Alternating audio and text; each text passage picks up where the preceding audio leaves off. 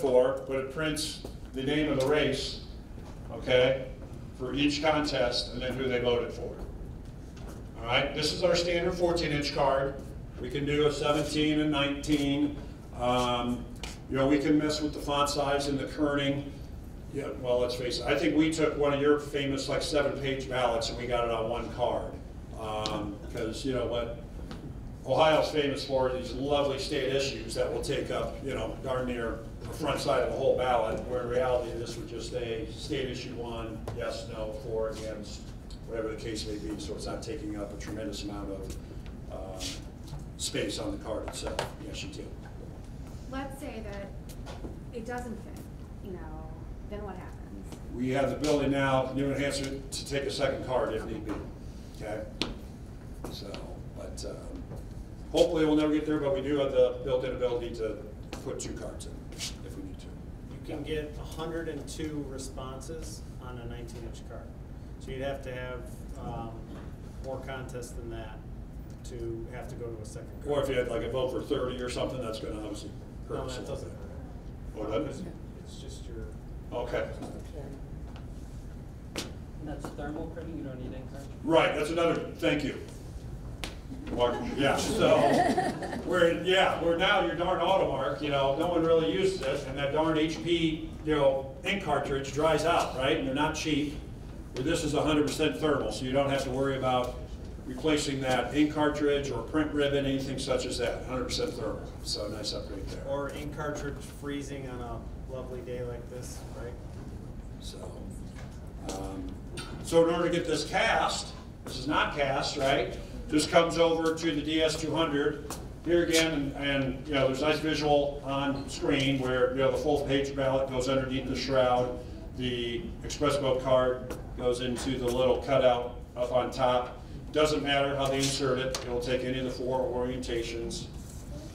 The nice thing is, once it sees the card, it's going to take that card every time, right? Because it's not going to allow an overvote. It won't, you know, so there can't be any issue with the card to say, hey, I have an issue, you know, here's the issue with it, because it won't allow an overvote or anything such as that. And any undervote is all taken care of over here, okay?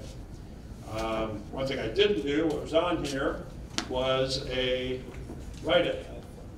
And you know what, I'm going to jump over. The only difference between these units and this unit is the kiosk itself, really, all right? So this is just an option, we wanted to show it. You know, all the counties that are currently using it, I should mention, the counties that are currently on this technology here in Ohio with the DS200 and the express vote for ADA are Tuscarawas, Knox, and Portage.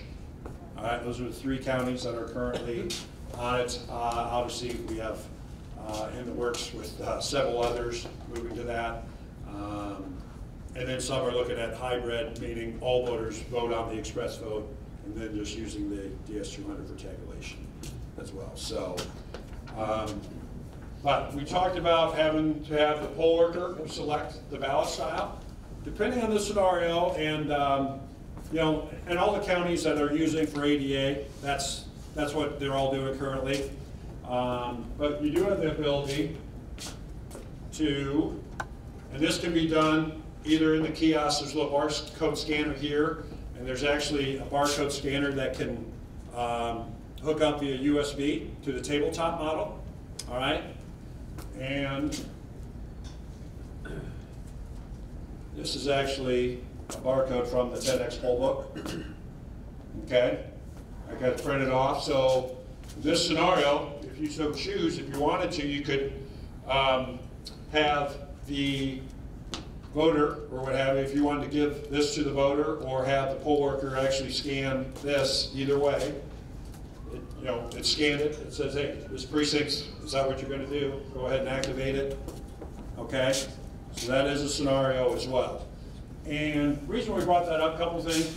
Potentially, you know, we're going to talk about this afternoon about Ballotar and what that can help you for early voting or your in-person voting. You know, be able to print on demand instead of having to have all your darn ballots back behind you. And you know, how many ballot styles Cuyahoga County have? A boatload, depending on the primary, it could be thousands, right?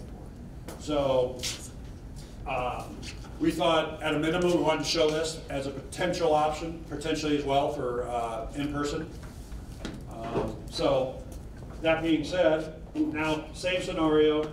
Oh, Jed wanted me to hit on a write-in here. So write-in, obviously they can just type in the write-in. Obviously if they were blind, they would just navigate through using the up and down arrow to get through the the lettering. It just walks them through the down arrows, A, B, C, D. So it just walks them in. The select button actually marks that selection for them. Okay. It prints on there.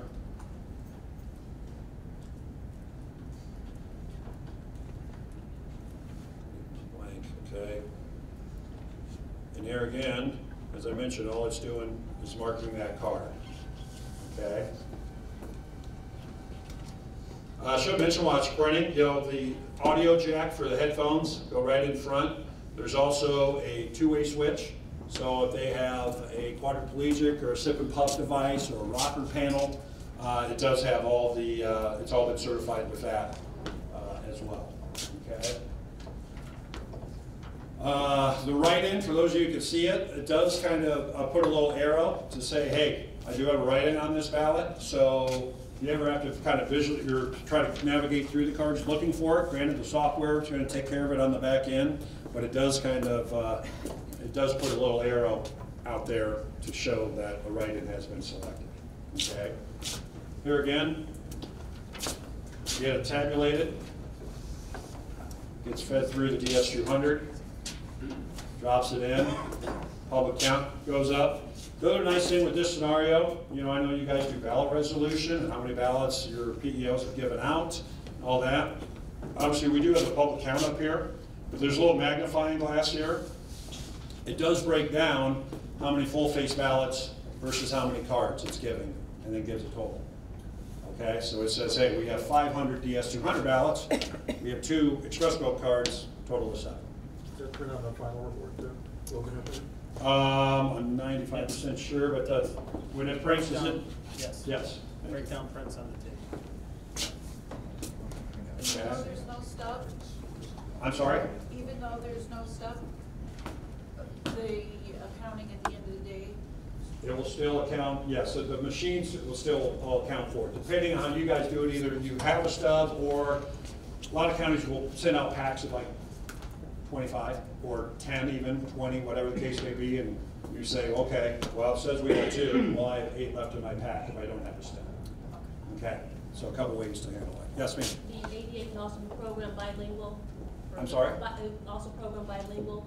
Yes, yes. Yeah, bilingual was a question. Yeah, we can do Spanish. Well, we can do, I think, up to 12 languages now, but obviously here in Cuyahoga, Spanish.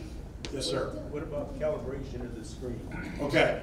Calibration, the nice thing is, touchscreens have come a long way in the last 10, 12 years. So these have been demo units that was driven over from Nebraska here in the back of a van, been bounced all over. We didn't calibrate any of them. They tend to hold extremely well. If you do need to calibrate it, it's just a switch on the side. I guess I can show you that.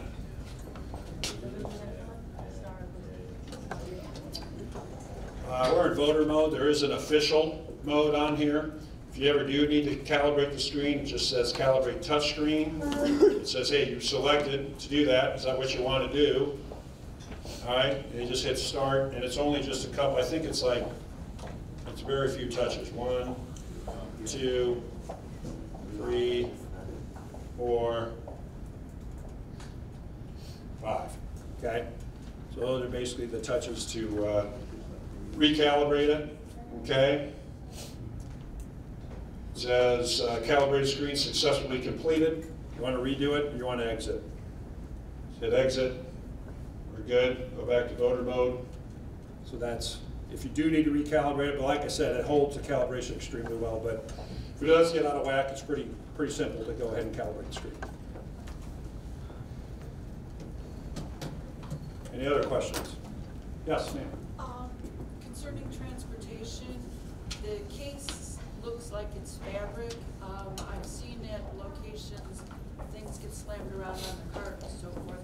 How durable is that screen And how durable is that, a hard fabric of this case? Okay. So we've had pretty good luck with it. I don't know if Jeff can speak to anything in other jurisdictions. I obviously focus here in Ohio mainly, but yeah, we've had very good luck with that. And it does have to survive kind of a drop test at the EAC and stuff with that. They drop it in that bag. In the bag, so. Straight. Yeah, So the functions are basically the same? I'm sorry? Is the functions like basically the same? Like, they have system, maintenance in there and all of Yep. that? Yep. It's very similar. What we try to do with the express vote is take the best. What we tried to do with the express vote is take the best of the AutoMark, which I think the ADA community loves the way the AutoMark function and its keypad and its interfaces, right? So those are all the same. The menus for maintenance and so forth are very much the same for you folks in the office. What people didn't like about the AutoMark was the weight, the slowness at which it prints a ballot, and then also the expense of the ink cartridge.